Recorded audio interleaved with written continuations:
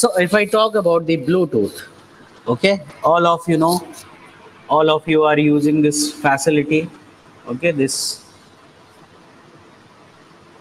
network or this architecture in your mobile phone, in your laptop, okay, and some your, you can say, the smart devices, okay, they are connected with this Bluetooth technology. Now if I talk about this Bluetooth, okay, so starting with this, it is also known as the wireless personal area network, WPAN, okay, and this WPAN, okay, you can see this IEEE standard, okay, most of you heard about this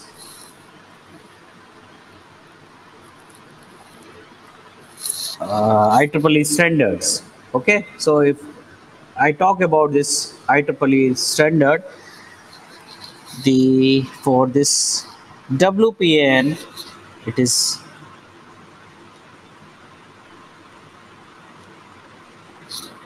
802.15.1, and this point one is specifically for Bluetooth technology.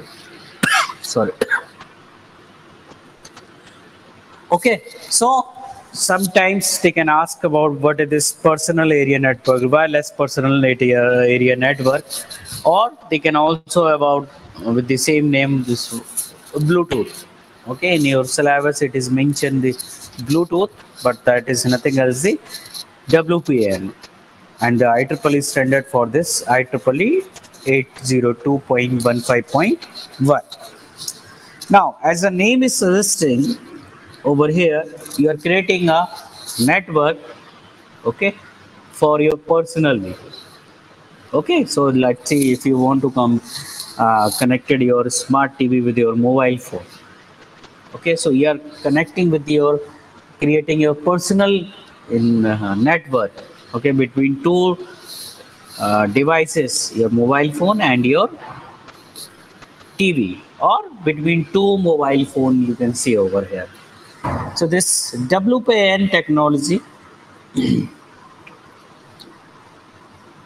used for exchanging data over a smaller distances. Okay, so the first constraint is over here, distance. Okay, so you can send and receive the data up to 10 meters. And if you talk about this uh,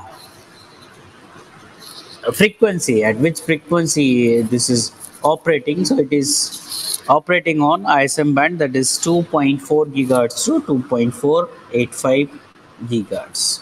The operating frequency for this Bluetooth is 2.4 gigahertz to 2.485 gigahertz. Okay, and this is firstly invented by Ericsson in 1994. Now, maximum devices that can be connected at the same time are 7. So you can connect it 7 devices maximum at the time. Okay, and the range is up to 10 meters. It provides the data rate up to 1 Mbps or 3 Mbps depending upon the version. So maximum speed 1 to 3 Mbps. The spreading technique which it just uses is FHSS. So it uses the FHSS spreading technique. A Bluetooth network is also called Piconet, and a collection of internet connected Piconets are called the ScatterNet. Okay, so there are two parts. अगर मैं बात करूँ architecture की, okay, so there are two parts you can see over here in this diagram, Piconet and ScatterNet. Okay, so Piconet, let's see, this is one Piconet, this is second Piconet, okay, and a combination of Piconet is called the ScatterNet. Okay, so maximum you can see over here in primary node, one primary node called master node and 7 activities secondary node are called the slave nodes. So in this Pico node, total अगर मैं बात करूं 8 node active node could be there. can be used. But 1 will be master and 7 will be the slave node.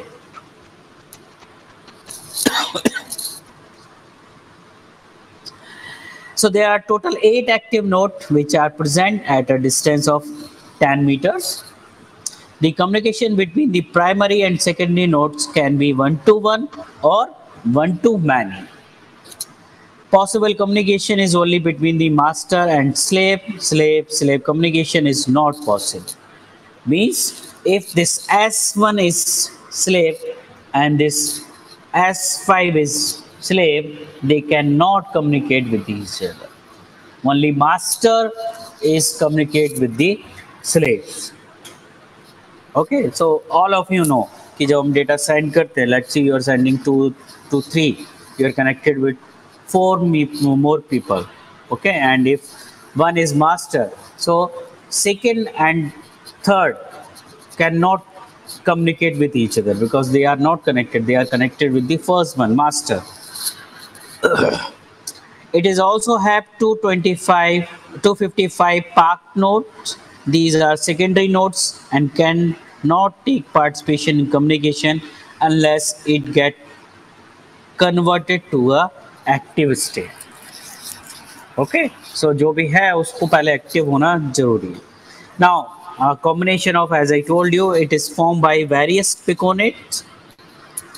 As a slave that is present in one piconet can be act as a master, or we can say primary in other piconet. Okay, so important point is here, a slave that is present in one piconet can be act as a master, or we can say primary in other node. Now this is the Bluetooth protocol stacks. You can see the layer, how this layer is pattern of this protocol. So this application, TCS, SDP, RFM, logic link, link manager protocol, based link control, and radio frequency. So this layer is defined over here. How these are the 10 layers, application layers, and which layer is, or which this protocol is having which type of service. Okay. Now, if I talk about this advantages and disadvantages, so the main advantage is it is low cost, easy to use. It can also penetrate through wall. Suppose you are sitting in one room and you are connected with the second room. The node is available over here. Okay, and he's slave and master. So you can communicate easily because they can penetrate the walls. It creates an ad hoc connection immediately without any wires. It used for voice and data transfer. So both type of data you can send, whether it is voice or your data. Now, if I talk about the disadvantage, obviously security reasons are there. So it can be hacked and hence less secure.